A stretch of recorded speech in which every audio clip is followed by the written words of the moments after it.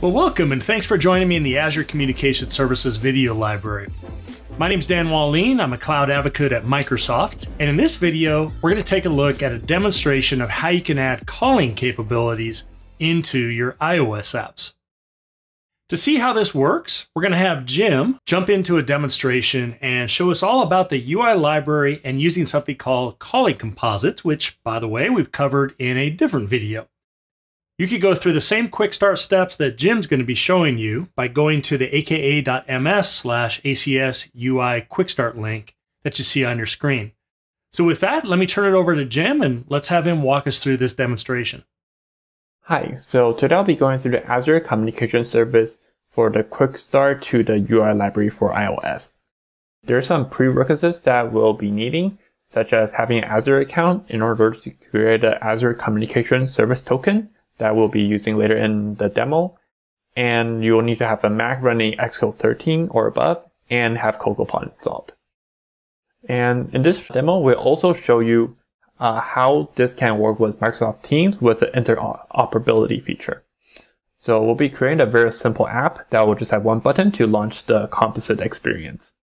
Let's create a simple app and call it UI Library Quick Start. But feel free to rename it as you need. And we'll be creating as a storyboard and the language will be Swift. So let's go ahead and do that. So creating an app, call it the UI Library Quick Start with the interface storyboard. You can use with Swift UI, but for this demo, we will be going with the storyboard and the language is Swift. So let's go next and create this in the demo folder that we have. Now we have created a project. Let's go to the next step. So we'll need to install, initialize CocoaPod for the project, and you can do pod init in the folder using terminal and having the pod file with this content. You can copy that here. And after you have that, then run pod install repo update.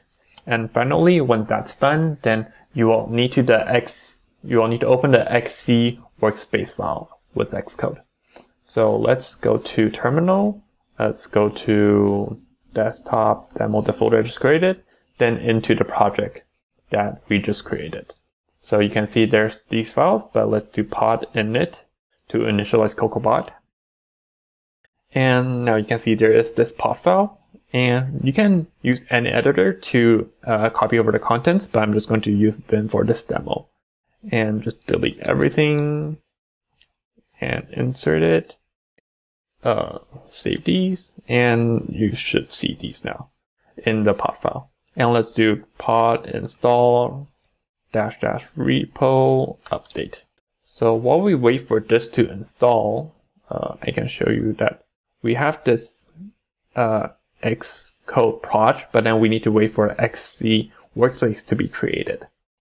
Should be creating soon. And once that's done, we'll need to reopen this Xcode so we can see the dependencies. So let's do ls, so you can see there's the XC workspace file, and let's open that with the shortcut xcd, and then it'll try to locate the workspace file. So now you can see that there's a CocoaPod, the pods with the needed framework. And let's go to the next steps. So because this is UI library for communication, you will need to grant access for the microphone and camera permission to your application. We can do that inside of the info.plist, and we can open as source code and paste the content here in the root of the dictionary. And to verify you have done that successfully, you can open this plist as a property list, and you will now see that there's a privacy camera and privacy microphone.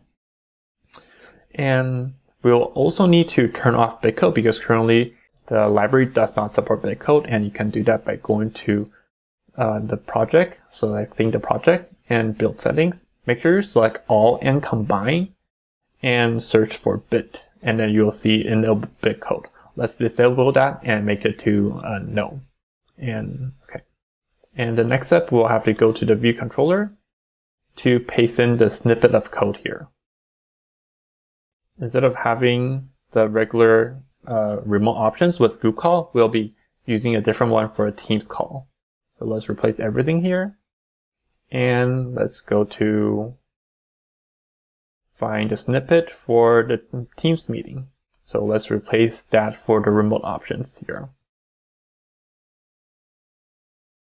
And there are some placeholders that we need to replace. So the first one is the user access token.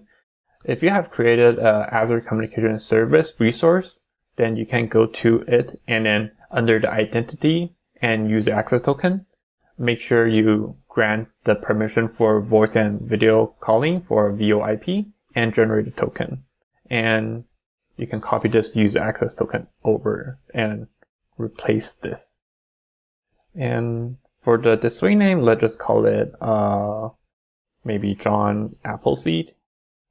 So let's go to the Teams meeting, and then we can copy the meeting link here and paste it in over this placeholder. And we can run this in our device. So I'll be running on my iPhone. So because it's the first time running, so it may take a little while to build. But once it's built, then you'll see the app with a button. But meanwhile, let's go through some of the other features that the composite allow you to do the customizations for. So you can see that we have already created a composite and using a token, and we can do by default with a group call, and this will be a UUID. But this demo, we're doing a Teams meet link. And the composite also supports you to subscribe to the error events and also apply a custom theme, as well as having custom localization for the language that we support. So you can find more information inside of the how-to guides under the using the UI library for setup localization, theming, and custom data model injection. So let's see if the app is done building. So now the UI sample app has been installed, then we can start the experience. And this will based on the hard-coded value that we had in our code snippet, and it will join this Teams meeting. So we can turn on our camera, but it will require permission.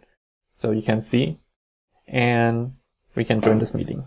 Because this is a Teams interrupt meeting, so when it's trying to join the meeting, it will be prompted to wait for host to add you into the lobby. So you can see that John Appleseed is now in the lobby.